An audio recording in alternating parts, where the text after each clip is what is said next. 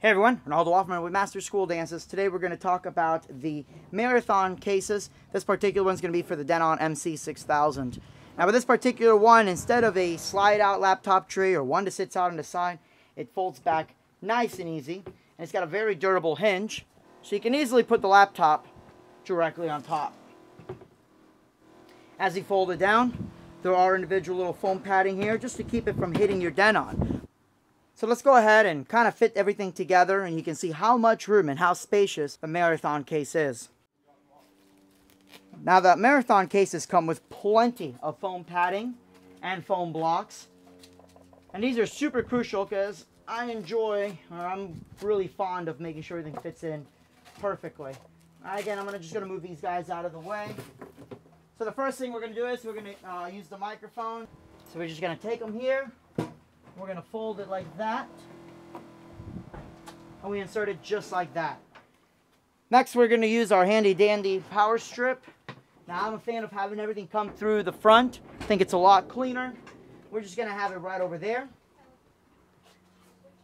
Now, at this point, I can use a couple of these little blocks. These little foam pieces can be trimmed around a little bit. So what I'm going to do is I'm just going to kind of mark here. And then I'm just going to use a knife and cut it so I can fit the cord nice and snug. You can see there that it fits now real nicely, and it's going to prevent it from moving around. Now, if you're one of those people like me that likes your microphone closer to the front, you can move this to the front and then use whatever extensions whatever connectors your antenna uses, whether they're BNC or anything else. Find an extension cable so that way you can mount your antennas towards the back. Now we're going to start working on the actual power strip for the Denon. Now the very first thing that you'll see here is that for some reason or another, Denon in their infinite wisdom used a regular power plug like this versus a 90-degree. So I recommend getting some sort of 90-degree adapter to keep that from breaking off. But for now, I'm going to go ahead and switch these out. So I'm going to put my microphone plug right here towards this part. Now I'm going to plug the Denon in towards the back. Now one of the nice things is that there's enough room the Denon will sit without having to be pushed up. It's going to sit nice and flush because of how deep the case is. And again, I'm going to use these little foam pieces to keep this nice and snug. Okay, so we've loaded now the power supply, and I've used a few more of these blocks to tie it in together.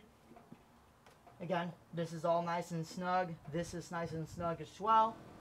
Now let's go ahead and slide the MC6000 in. Now at first glance you may think, wait a second, there's not enough room. And that's fine, because that's what these guys here are for. We're going to use them just to kind of patch it in and make it a little bit thicker. This means that, at the same time, if a newer version comes out that's a little bit wider, you can remove these blocks and put either, a newer unit or a completely different unit as well. Another option you could do with these is you can actually just put these guys right here. Let's go ahead and lay out patch cables. So the USB cable's off to the side there. So the concept of a patch cable is pretty obvious. Basically, you're always going to have one end plugged into the back of your mixer, because as you plug and unplug and plug and unplug, these things actually have ratings. Any kind of connection has a rating of how many times you can plug and unplug it before it's going to fail. By having it always plugged in, it's going to be this patch end that's going to eventually get messed up. And it's a lot easier replacing the cable than replacing the end of one of these guys. And now we have the mic cable. Okay, so once we're done, I'm going to push this back a little bit. I want these to be flush with the opening. That way I can slide those cables over the top.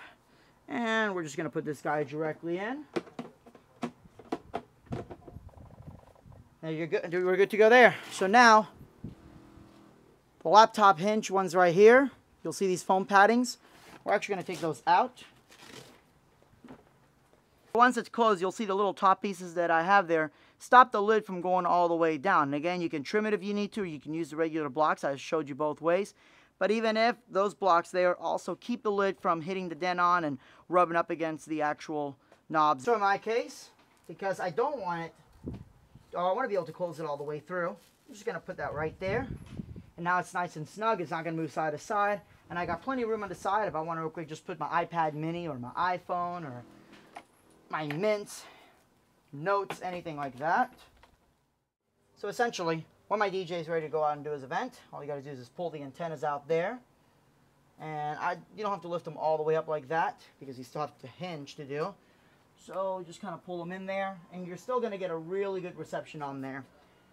And then you put your laptop on top. You have your cables that come out and everything else, and super easy. So let's go ahead and fold it up. Again, it closes on the actual foam piece. You don't have to worry about it hitting the dent on. Okay, so then we just close it right here.